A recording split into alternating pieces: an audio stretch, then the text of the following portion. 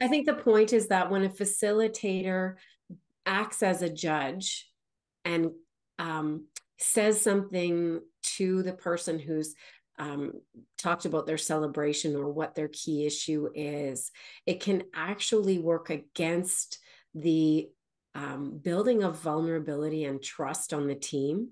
Because if people think that they bring their celebration forward and it's going to be, told that no, that's not a celebration, or no, why did you do that, or ask questions about the celebration itself or the key issue. I think what happens is that person is more likely to shut down and not be excited about bringing something forward next time. So I don't know if I'm saying this properly, but the idea that as facilitator, you can paraphrase, you can question, you can restate things in a way that maybe the whole group understands a little bit better.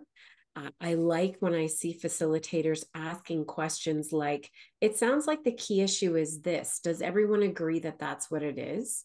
And then you sort of have this collective buy-in from your team, as opposed to the person that feels like they've just been reprimanded by celebrating or bringing something forward that wasn't quite right.